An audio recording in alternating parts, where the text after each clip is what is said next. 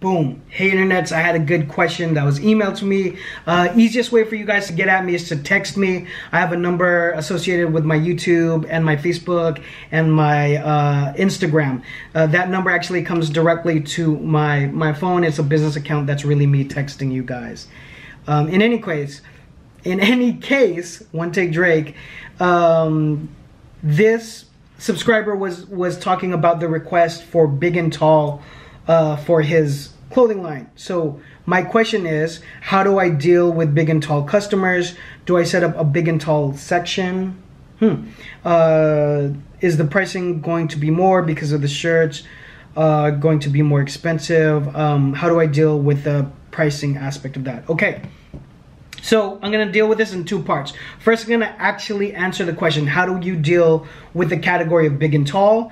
And then I'm gonna give you commentary on my actual thoughts on the need of this for your brand. Now, I don't know this brand intimately. When you say, should I add it to your section? I'm like, are you big enough where you actually have a merchandised area in like a shop? Because if you do big ups, you're doing some really good things. You should consult me on the next level because I'm trying to find my top 4.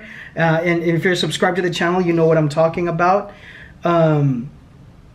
So Big and Tall, back in the heyday when people were really spending, I'm talking about late 90s, I'm talking about early 2000s, before the big mortgage crunch, everyone was spending like crazy. So there were actually some brands that all they did was exclusively deal with Big and Tall customers, and that is actually more of a demand in the United States.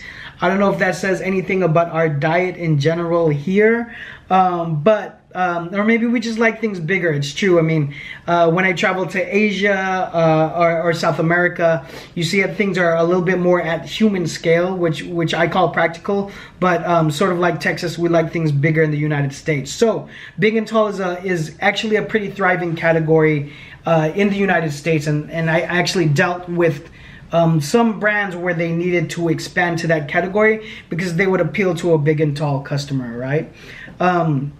And so pricing, it will cost more for Big and Tall. So if you have an account with a blank company, you'll see that if it offers like a 5XL, 6XL, anything where you're getting way past a 3XL, you're getting into Big and Tall category, they're gonna have a different number for that because you're literally using more yardage of fabric. Okay, that's a whole nother cut you have to do. So if you have to do a double extra small, it's just not normal. So then that's a whole nother set of patterns and fabric. But when you're going the other direction and it's bigger, it's literally using more fabric for each garment. So the way that you might do your projections in terms of how many garments a fabric yard will yield or a meter will yield, you put that into the equation when you're trying to figure out like costing, right? So if you have a vendor that's doing it from A to Z, from fabrication, cutting, and then garment assembly, I mean, they're gonna put that into the mix as well. So is it gonna cost more? The short answer is yes. Do you charge more? You could. So the companies that have Big and Tall as a big part of their business, they're not gonna charge less money for a small. They're just gonna put it into the equation and see what kind of margin that they need for that garment and price accordingly. Does that make sense? So they're gonna keep one price, but you know that you're gonna eat it a little bit on your bigger items, okay? Brands that I've worked for before who would offer a program of Big and Tall only for a few customers, and when I say a few customers, you're still able to produce like 200 pieces per design, per colorway, right?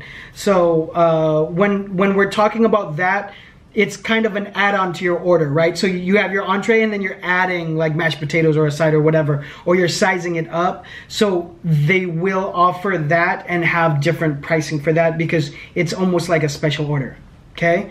So that's how you do it. Big and Tall, that's how you do it. The specs and stuff, I'm getting a little bit more technical, but you would create that the way you're creating the specs for all of your other fits.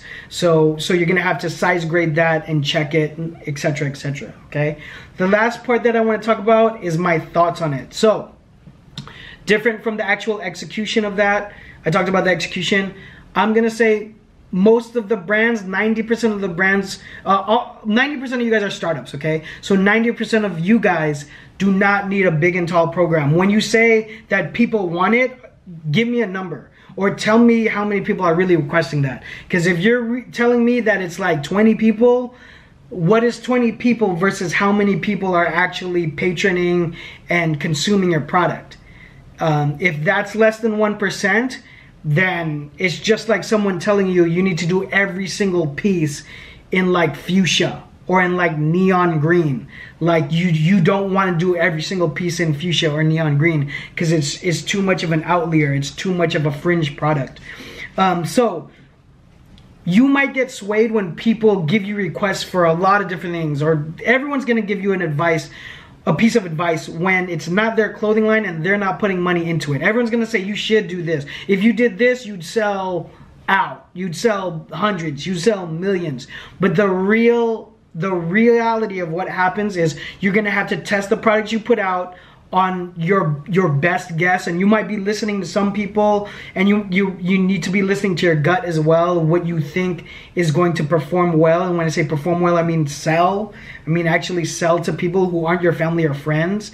You're gonna have to test the product and see what people respond to, because what people like on a post is definitely not equal to what people will hit the buy button for. Okay, it's a different audience.